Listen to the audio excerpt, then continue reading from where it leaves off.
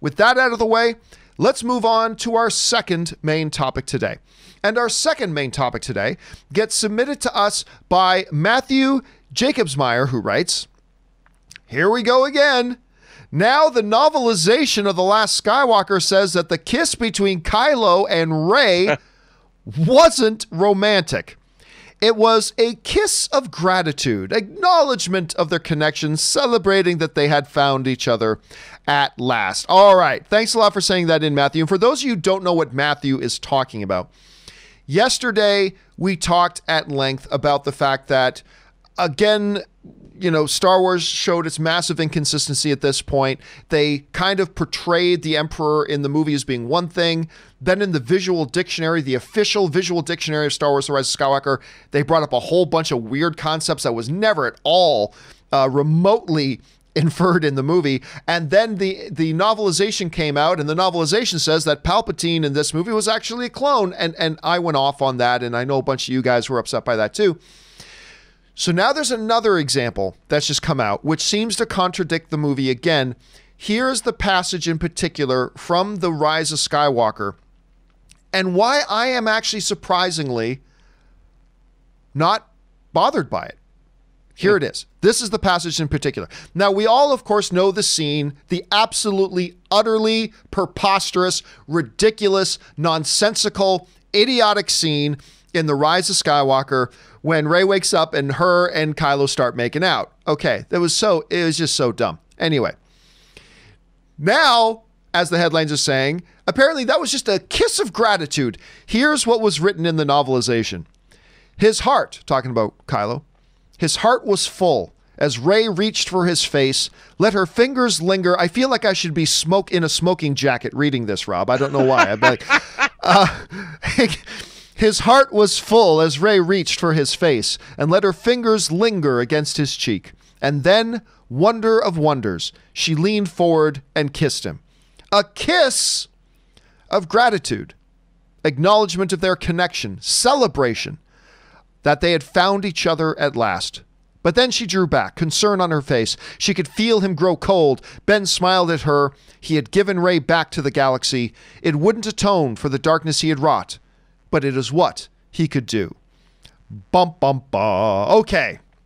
So, given that little passage there, a bunch of people understandably started writing to me, Rob, saying, now they're saying that kiss was just a kiss of gratitude.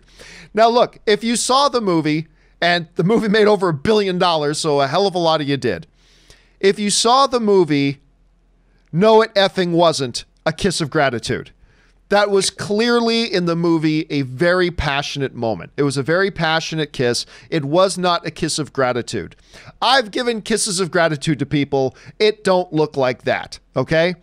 It was what it was. You can say whatever you want to say in the novels.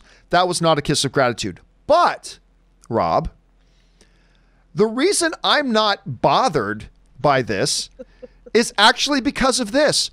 I don't believe that. I look at the passage. Look, I saw all the headlines, right? I saw all the headlines. The book just says it was a kiss of gratitude. I'm like, that's stupid. And then I went and read the passage, and I'll tell you what. The way I read the passage, Rob, I don't feel like the passage at all suggests that all this was a kiss of gratitude. Let's look at this again. It lists gratitude as one of several things. She leaned him and kissed him, a kiss of gratitude, acknowledgement of their connection, a celebration that they had found each other at last. See, I don't know. Maybe I'm just in a forgiving mood today, but I read that and I personally don't see it saying it wasn't a kiss of passion. I just see them listing a whole bunch of things that it was, but I don't see it saying it was exclusively a quick peck on the cheek of gratitude. Hey, thanks, buddy. I know. A gratitude, one thing, one expression. Acknowledgement of their connection, another, and a celebration that they had found each other at last. See, to me, Rob, I almost wish that this was saying it was just a kiss of gratitude, but it's not. It really is.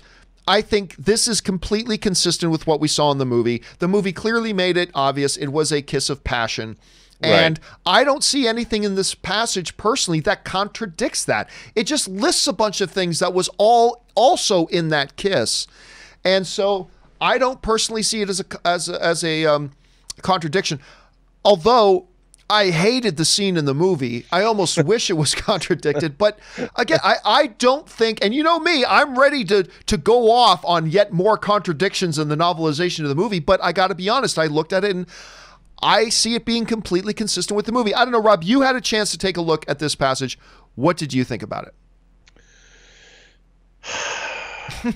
Well, I do you guess, want my smoker's jacket? Look, I read this, and the way I didn't see it as, dude, they're on Exegol. They're confronting Palpatine. I mean, I just don't think that, hot-blooded Twilight-esque passion between Force users was really in the offing here. I'd like to think that it was, there was a connection, and it was more like, we're gonna die, and whatever happens, we're going out together, and I'm acknowledging that in this dark, horrible, empty universe, we have some kind of a connection, whatever that means. And I think there was a lot going on in that kiss.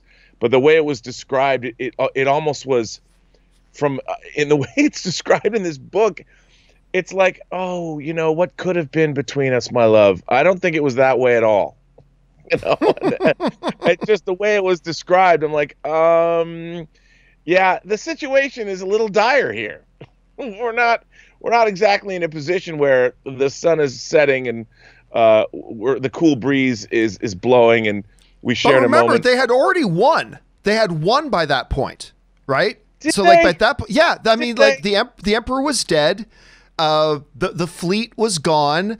She had died. She had apparently died in killing the emperor. So I think, then she woke up and was like, oh, we won and I'm alive and you're here and let me stick my tongue in your mouth. I don't know. It just, yeah, but still, I mean, it still was the culmination of fighting the ultimate evil, and you murdered your father. And like, it's not exactly, we didn't just finish having a couple of pina coladas at the beachfront bar here. I mean, there was some dire straits. Leia's dead.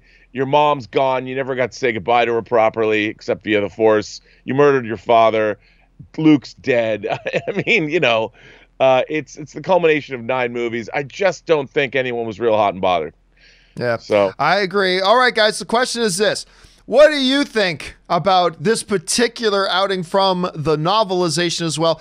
Do you, like a lot of other people, see this as saying that, nope, they're saying that the movie thing was just not really what it looked like? Or are you kind of like me saying, I don't know, I read it and I don't see it being a contradiction? I don't know. How do you guys feel about it? Jump into the comments section below and let me know your thoughts. All right.